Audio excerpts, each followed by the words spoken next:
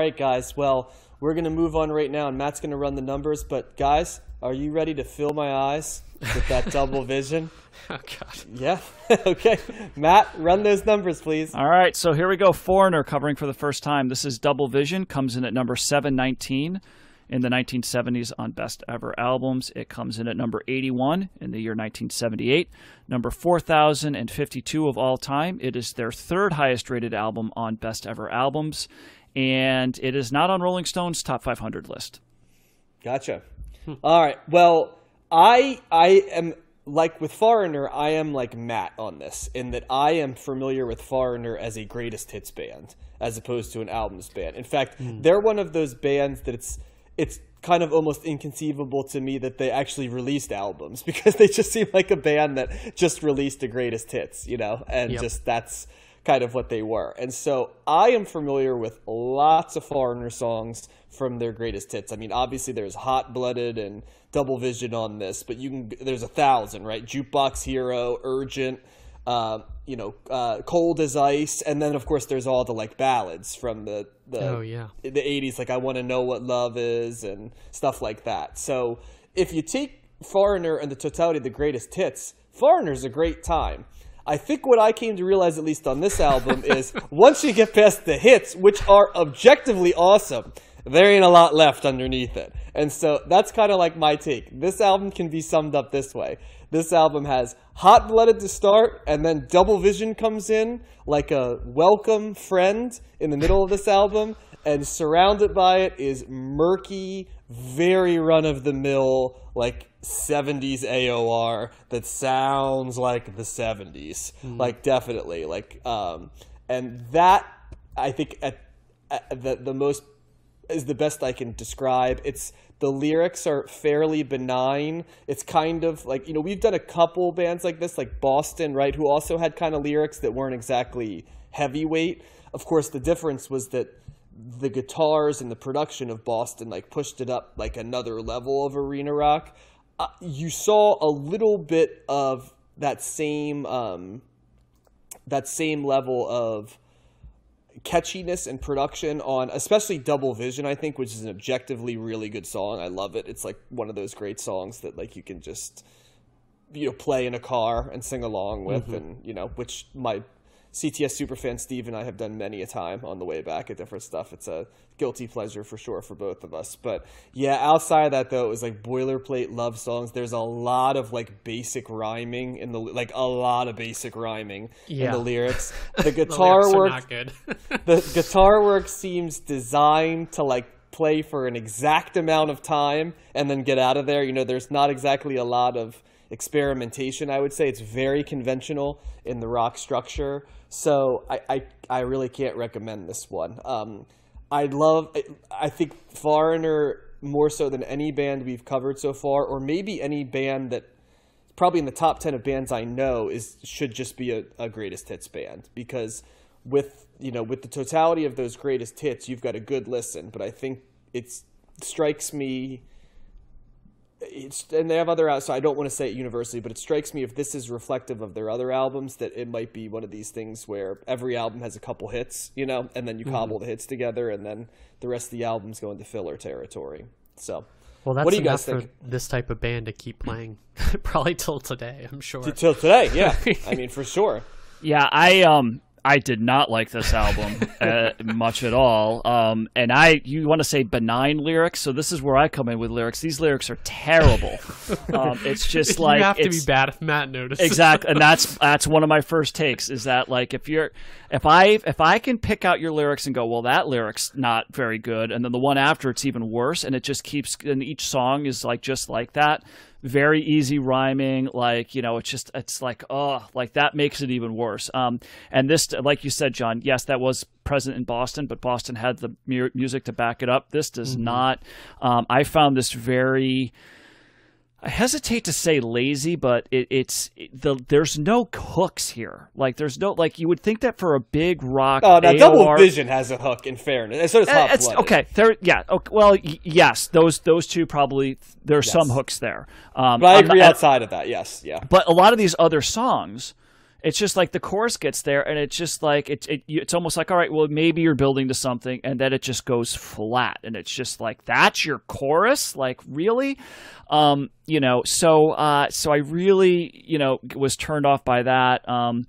I will say that I found the second half more interesting than the first half. I really disliked the first half. And I agree entirely, Matt. Entirely. Yep. And I know, John, you like Hot Blooded. I don't like Hot Blooded. It's one of those songs that I feel is overplayed. It doesn't really do much for me. I guess I get why people like it, but again, there's plenty of other 70s rock that is going to be way more appealing and way more interesting than that song. It doesn't do anything for me. Double Vision's probably the song in here that I would say that I like the most. But I think that the other songs, like Tremontaine or whatever, it's like this instrumental part. I actually kind of thought that was, I'm like, well, yeah, they're not singing, so I probably like that better, but it kind of had some interesting sounds. It sounded, some parts of it actually sounded like some stuff that was going on in Tommy. By The Who. It was kind of a synth heavy, a little bit of a darker sound, which I thought, okay, this is more interesting, right? It just reminded me of Phantom of the Opera. Okay, I could see that too, actually. I didn't think of that, but yeah, I could see that. But it's almost like at that point, that's the 7th track on here, and by that point, I was just like, okay, you're giving me something a little different here. So it's like a little bit of a breath of fresh air. So, but yeah, very uninspiring. Very, the stuff that I liked was still just very okay. Right, that's serviceable, and if that's the best adjective that I can give you, then I can't recommend this record. So no, not a fan of Foreigner. It falls right in that lane of like generic 70s rock that just it's amazing to me that a band like this can be so popular when there's just when you can have a band like Boston makes sense. Boston, big, anthemic, catchy, great guitar riffs. This has none of that for me. I am thumbs down on Foreigner, at least this record. So, yes. Speaking of which, this album peaked at number 3 on the Billboard charts and earned platinum after a week. Yeah. Like, what? It just blows my mind. I mean, how many of those people, probably not many of them, how many of those people were upset that they bought the record? Maybe. Well, really, if you bought the album for Double Vision, it makes sense, because Double Vision's by far the best song on this album by a factor of 10 for me. The lead single was Hot Blooded, followed by Double Vision. And the third single was Blue Monday, Blue Day, which I actually kind of like that guitar riff on that one. I'm with you guys. I thought... Blue Morning, Blue Day, right? Yes, Blue Morning, Blue Day. Sorry. No and yes, I'm firmly ambivalent about this album. It is not good, but it's like, as Matt said, serviceable is like the perfect word for this album. Is it the missionary album of missionary position of album shots? Is not that what even. We say? Yeah. It's like the hand job of albums.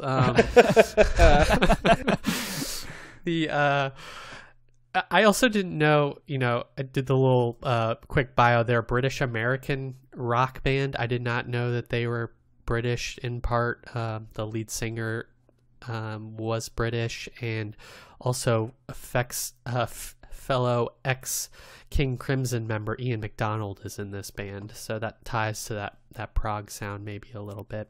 Huh. Yeah, I found this album completely forgettable other than the songs, and I'm not even really that high on the singles. I think I like Double Vision and Blue Morning, Blue Day the best. I've never been big on Hot Blooded, even though I feel like everyone knows that song just because it's one of those bands too that is on classic rock radio, and I group with Boston and Journey in my head, like all those types of big arena rock bands. Even though it seems like now that we've kind of gone through this journey, Boston and Journey are clearly way better and more interesting in my mind than this band. So yeah, this is really kind of mid-level arena rock if we're gonna rank bands that are similar. This is their second album also. I feel that's important to note, and I found the first half of the album better, and then by the time I got to the second half, I was like, okay, I'm done with this band. There's not really anything here, and they weren't even on, even though they were kind of doing some different stuff on the second half, there was nothing there that was keeping my interest, or there was no depth to this band that I was hoping for, that some of the other bands that we've listened to. I definitely heard a prog sound, and there's a lot of synth and keyboards thrown in. They had some harmonizing that was good, but Love Has Taken Its Toll. I did not like the saxophone on that. That was the weakest song on the album, and by a lot.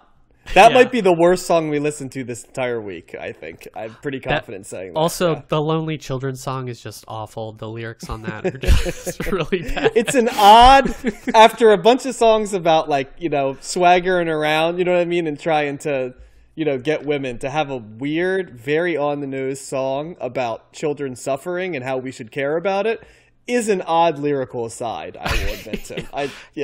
Yeah, I also like was it one of the lyrics where he just like walks up behind the woman and just grabs her by the hips or something like that, and I'm like quasi, like, you know, sexually assaulting the her. 70s, man. That's just how things work. Well, we're going to talk about an album that has a lot of that imagery on it later. This is almost like if an AI program created an arena rock band. This is what would happen. It's almost like nonsensical in a little bit, but also kind of makes sense. This is how I feel about Foreigner. Well, and why this record, John? Because was this on the 1001 out? Yeah, I think it was the third highest rated album. Yeah, I think it was just because the hits. Of the hits. Well, here's the thing. Here's the fascinating thing. So, ready for this? Remember I talked about what I think Foreigner's game plan is? So their first album, Foreigner, has Cold as Ice and Feels Like the First Time, right? Two songs you probably know, right? Yeah. Okay, so Double Vision has Double Vision and Hot Blooded, right? Then their third album, Head Games, has Head Games, which is a single off of that I don't know if you guys are familiar with. I don't know if I know that. I might know if I heard Head it. Games, it's tearing me apart. Head Games. Yeah, so sounds I don't like that either. I don't like it. See, I don't even like their singles really, but go ahead.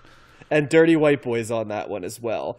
4 has Waiting for a Girl Like You, which you know, the ballad, right? I've been waiting. There you go. God, yeah. And has Urgent, which is so urgent. So you know, that they one. Really are just kind of a singles band. Jukebox Hero is on that one. And then their fifth album, called Agent Provocateur, has I Want to Know What Love Is. So they really did space out like all of their big hits across all the albums. And you figure all of those were like capital H hits in terms of sales, and all their albums were platinum.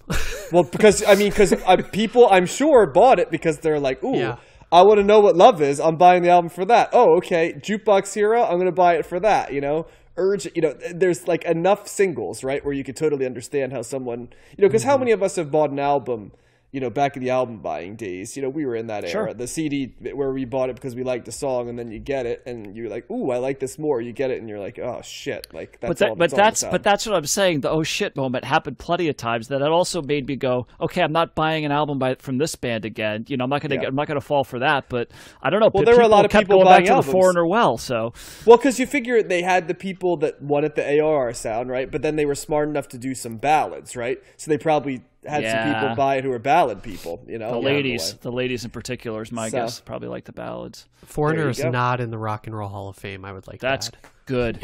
And my sister has that's been. That's one I got right.